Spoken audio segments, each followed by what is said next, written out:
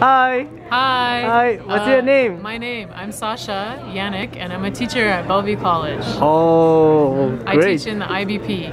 And yeah, I'm from Seattle. It's my hometown. And yeah, and I'm being interviewed by my former students. Tell me. Oh, what's your recommendation in your hometown? So I'm from Seattle, and I think Seattle has really beautiful scenery. Yeah. So I always recommend Green Lake. If you don't know Green Lake, it's this big lake in the middle of Seattle, and everybody in Seattle, when it's a warm day or they want to go take the dog outside, they'll go to Green Lake and walk around. I think it's really peaceful, and you can go swimming there, catch a fish. It's a nice place to go. Awesome. Yeah. Everybody likes it. Yeah. Okay. And please tell me about Japanese culture. Okay.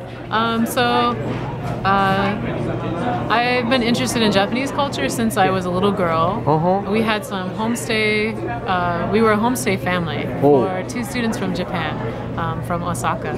And so I started eating okonomiyaki, learning to use chopsticks, and counting in Japanese when I was maybe 7 years old. So Japanese culture is interesting to me because it's a mix of new and old. So there are many traditions and people eat traditional food, but there's also kind of new technology and new computer culture. So I think it's an interesting mix of influences. And and I like Japanese people are so polite and kind, and you're funny. Oops. Yeah, they're polite, and yeah, I watch some anime like Miyazaki and those kinds of films, and interesting fashion.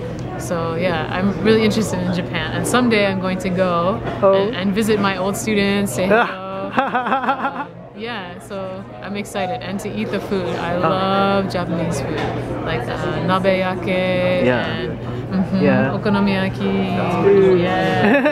Seafood. I love seafood. Okay. And I think Saturday I'm gonna go have some Kasuzuke. Kasuzuke. Yeah, that's my favorite. Yeah, with the sake. It's so good. So that's my plan for this weekend. Experience some Japanese culture. Okay, thank you very much. Thank you.